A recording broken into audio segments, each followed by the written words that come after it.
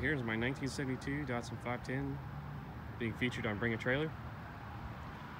So hopefully with this walk around video, kind of go into some details of the car, hit some highlights of it, hopefully answer any questions you guys may have prior to bidding. I do have an in-car video of it driving around town, just kind of show from the driver's perspective what it's like. I think that video got cut a couple seconds short, so I'll try to cover what I didn't get to cover in that one and this one. Hopefully you guys won't be with any questions about it, so we'll try to cover as much as we can. So the story on the car was bought new from Trophy Datsun here in Dallas, Texas. About 1984 or 1985, the L16 and the 4-speed were pulled out of the vehicle and put in a Datsun 620 pickup, and it remained as a shell until 2013. I think that's when I bought the thing, 2013.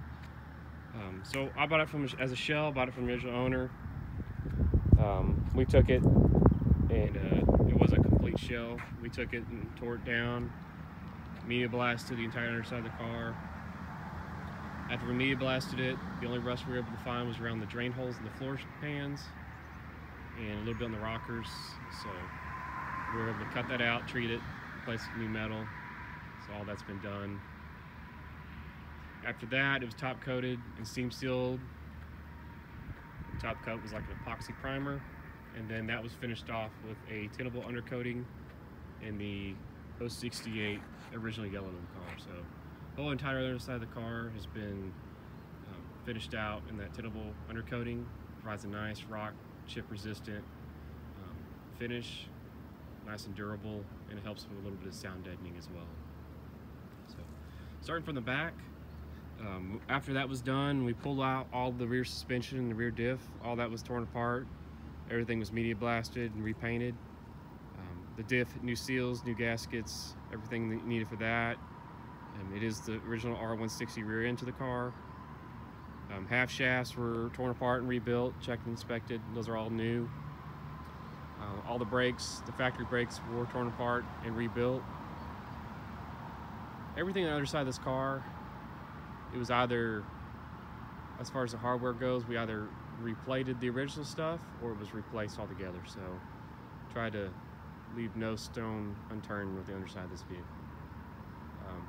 But continuing out back, it has QA1 coilovers that have been revalved from Troy Ermish. They got a nice, good feel. I have them on the softer side. You can, increase the compression and rebound of them, maybe for like a track use. But they feel real good. It's got a nice good feeling. Running to the front, it's running 280ZX front struts and brakes out front. They have been cut and dropped to the height of the vehicle. They feel real nice and good. It has a Foodle Fab front sway bar, so the front end's nice and tight. Again, everything was media blasted and painted, new bushings, new seals, new hoses, new hardware, pads, rotors, everything. Everything in the front end's been redone, everything in the rear end's been redone. So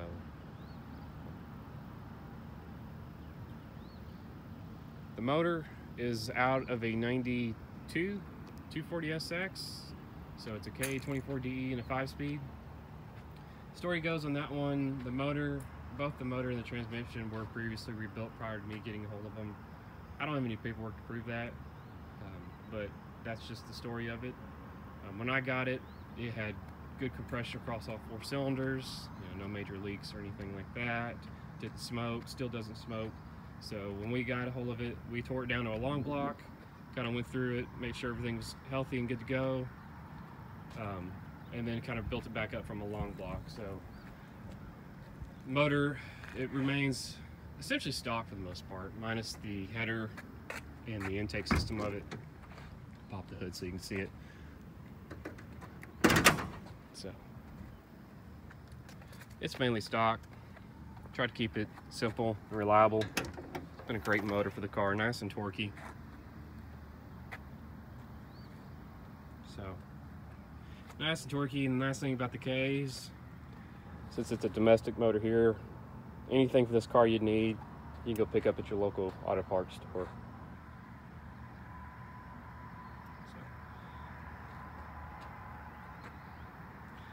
So the engine bay was, it too was media blasted. There was no rust or anything here to worry about.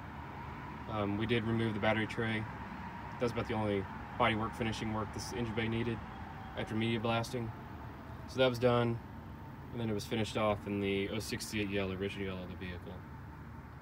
And you can see every rubber piece that you could buy for these cars, we did. It's got every new rubber piece, new rubber bushing, isolator, hood bump stops, rubber bump stops, you name it. You can see all the hardware, everything's been replated or replaced.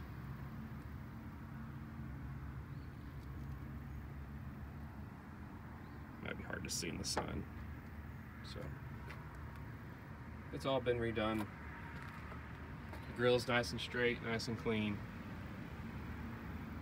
New hardware there as well. You'll notice that the grill, the bumper, let's see, the wheels, the center of the wheels, the rear bumper, and taillight trim, all that's been repainted in a graphite. So it may be hard to see in the video. It may look black or maybe a gray, but it is a graphite. Maybe you can see right here in the sun what that looks like now. So all those are color matched the same.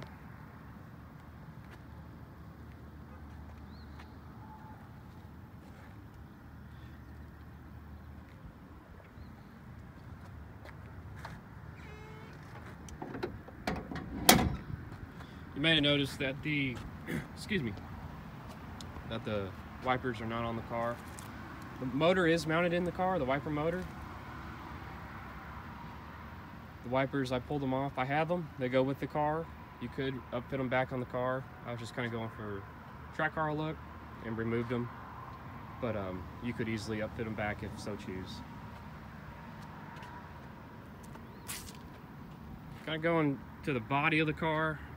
So I drove it for about maybe 3 or 4 years after we did all the body work and put it in primer. So the idea was just kind of to shake it down real good, make sure we didn't have any unforeseen issues before tearing it apart any further and painting it.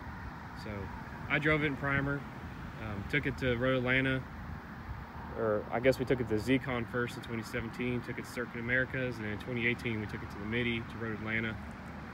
It was an absolute blast on both those tracks. Fun little car on the tracks.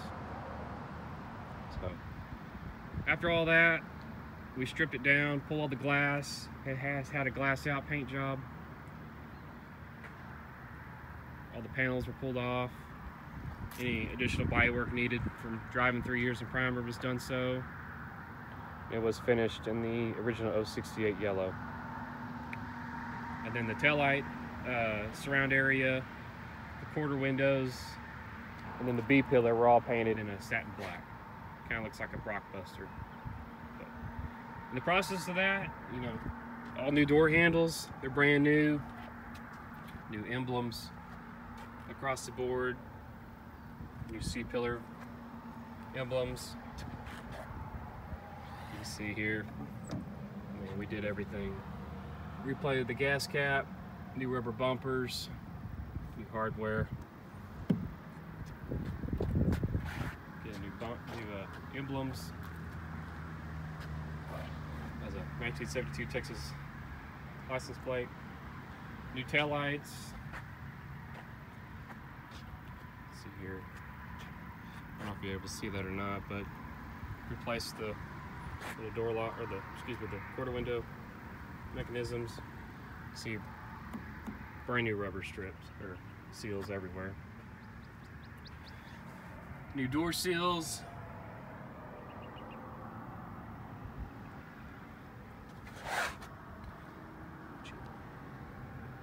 Picture the VIN tag. Again, everything was replated or replaced. So, kind of start from the inside of the car. It does have, you can see it, it may be blocking it in the shadows. It does have T3 door cards, T3 kick panels, and then out back it's got the T3 panels as well. They rattle a little bit, you know, just being a powder coated aluminum panel. So just want to let you know, if you ever hear in the videos of it driving around, You do hear a little bit of a rattle. It's those panels. So roll cage, bolt-in roll cage, painted in the factory color. Headliner was professionally redone. New sun visors. I did take the rear view mirror off these videos. It was just didn't want that camera staring right back in my face. Dash is completely redone.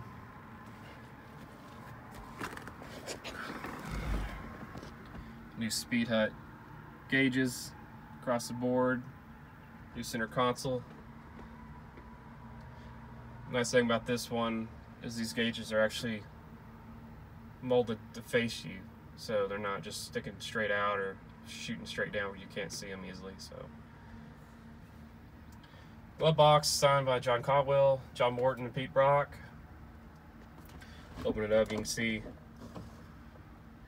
I took the cover off so you can see it, but it does have a Bussmann fuse box in it. So we got rid of the glass fuses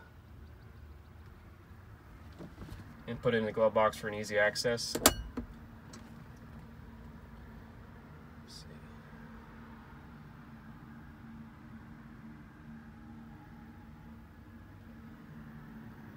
Momo steering wheel. Let's see, I don't know if this is gonna come up or not, but here's a shot of the new sun visors.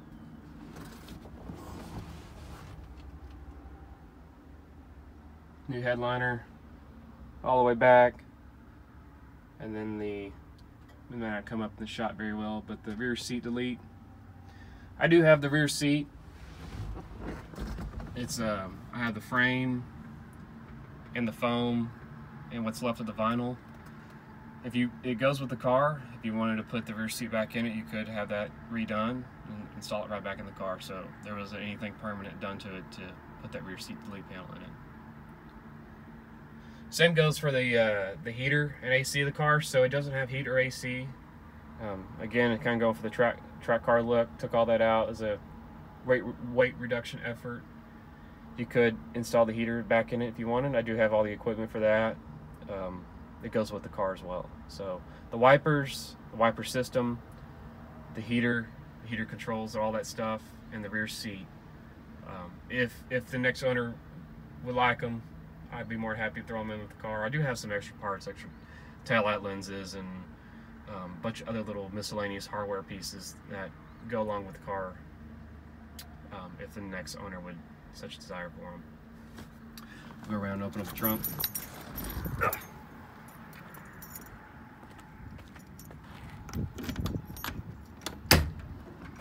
So the trunk was also finished out with the undercoating that we did in the floor, or I guess the underside of the car. So, factory fuel tank, T3 panels out back, battery relocated, trunk, new taillights. Let's see here, new hardware, replated hardware. That was replated as well. Backup shot of it.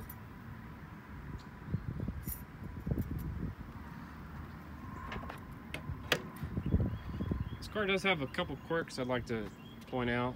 They may have been captured in the other videos of the car, but I figured I'd mention it in all of these in case someone didn't see them. Looking at the Speed Hut gauges, might be hard to see this time of day, but if I turn the lights on, you can see a little blue light. It's off, it's on, off, on. So that is, of course, that's the high beams. I just wanted to point out that when the high beams are on, the light goes off, and when they're off, the light goes on. So they're backwards. Didn't really bother me, but I just wanted to disclose that. And then you probably saw, if you watched the video of me driving around in the car, when you kill it, you can actually just take the key out and it will still run for maybe 2 or 3 seconds and then it will die. I think that's something to do with the Bussmann fuse box that we have in here. It's never bothered me. It's just kind of a quirk it has, and I just wanted to disclose that just in case whoever buys it next is wondering why it doesn't die as soon as you pull the key out of it. So it'll run for 2 or 3 seconds and then it'll kick off and die. Just kind of a quirk of the car.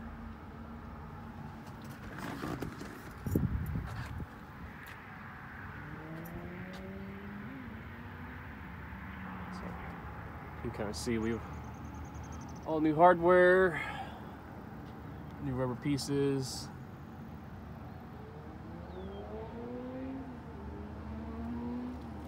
So the wheels, if I haven't mentioned already, they're 15x7 Raikkonen mesh with Yokohama S-Drive 195/50 R15 tires. So apart from the paint job in this car, everything else has had roughly 1,200 miles on it since installation, so everything's pretty much still brand new. The paint job's got maybe 15, 20 miles. I mean, it is about as fresh as they get, so.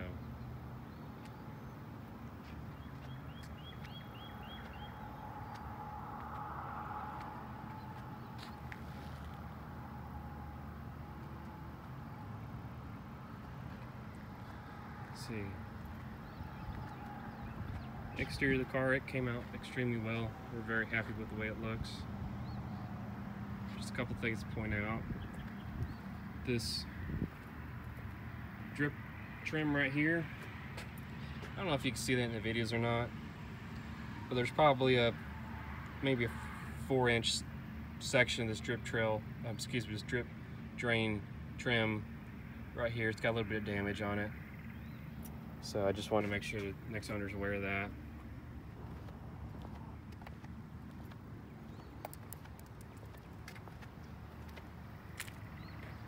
And then there's you may not be able to see that in the video, this crack right here,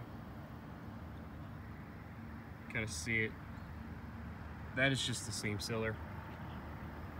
That's nothing structural or nothing major, it's just the seam sealer of the car. It's just one of the things we didn't see until after paint.